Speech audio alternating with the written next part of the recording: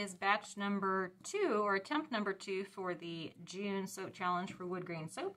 And we're going to be doing a kind of a 5-color 2-part. It's going to be 1 loaf, and I'm going to mix everything together, divide out the batter without the fragrance for 1 part. Then I'll add the fragrance and then do the other colors, divide it out into 2 separate pots so it'll all be ready to pour in once in case I have any issues. So this is a wood grain soap, and I'm going to be using Magnolia Leaf Tonka by Brambleberry. I've never used this fragrance. It's supposed to behave well, but it's also supposed to discolor to light brown, so the color should work okay.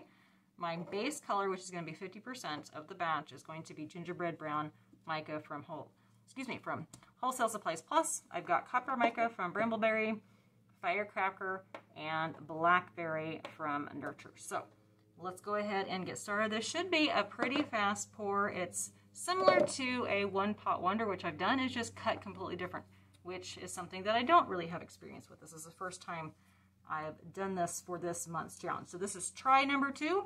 Let's go ahead and get started.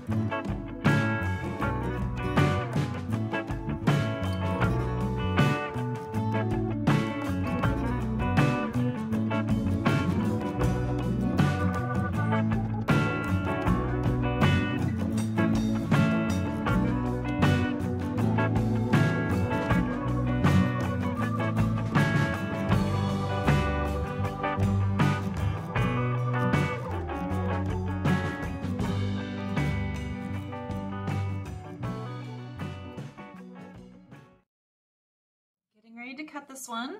The colors are kind of interesting on top. So we'll see what it's going to look like when it actually comes to a full cure. So there's a lot of colors going on, lots of patterns going on. The cut of the first soap in this challenge actually turned out really well. So hopefully the same thing will happen with this one and then the future one. So what I'm going to do is I mark the end that is going to have the most pattern, and I'm going to snip off just a little tiny bit because that's my little end piece. So all my bars will weigh the same, and then I'm going to cut off a 1-inch slice on the other one. So the reason why I picked the side to cut off the least amount, because this has the most pattern, because I want to have as much pattern as I can in those middle bars. So I'm going to cut off that one, cut off a 1-inch slice here, and then I'm going to cut horizontally 1-inch pieces, and then I'll slice those into thirds so that I'll end up with my 10 bars. Let's go ahead and cut this open.